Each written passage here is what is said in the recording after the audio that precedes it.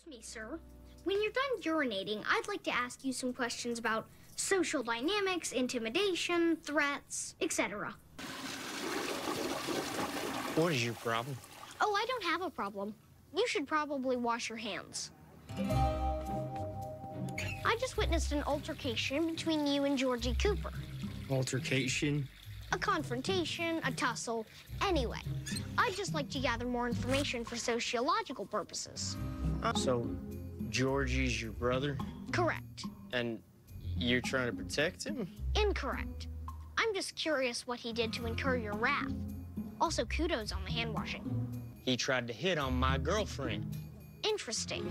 So he openly pursued your mate, and to reassert dominance, you threatened him with physical violence. Hell yeah, I did. I understand that.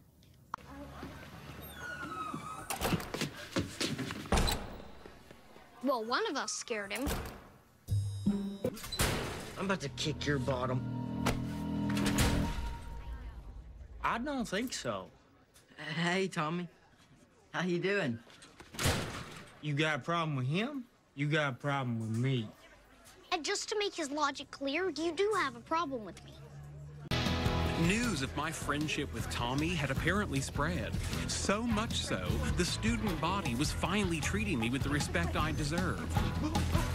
Even when Tommy wasn't around.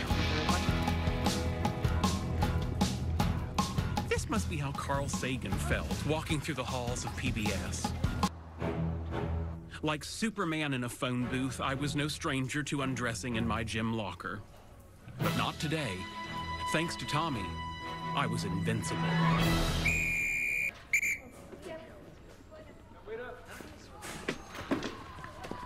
Come on, Jason, I'm gonna be late. Poor baby.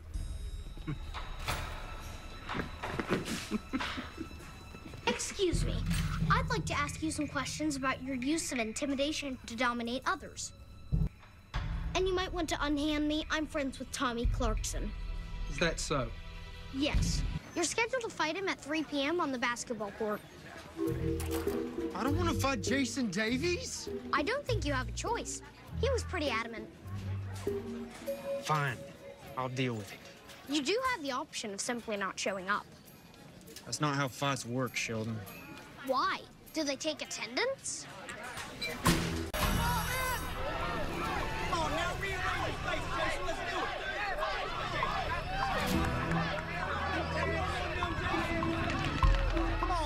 Kick his ass. I didn't have the physical stature to assist Tommy in a brawl, but I did have something far more lethal. My once-in-a-generation brain.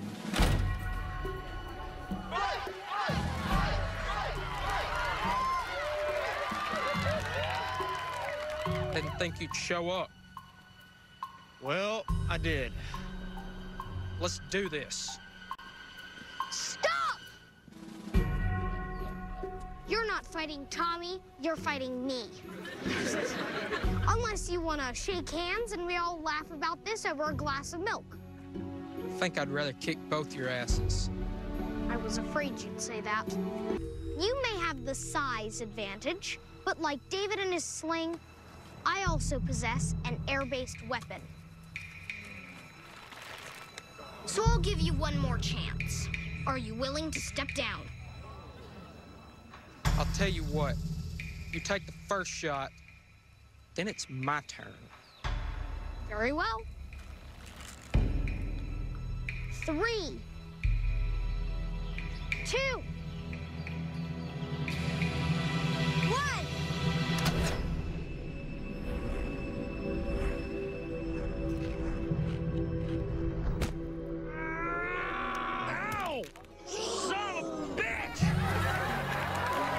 Conventional wisdom tells us that when one stands up to a bully, the bully will inevitably back down and respect you for your courage.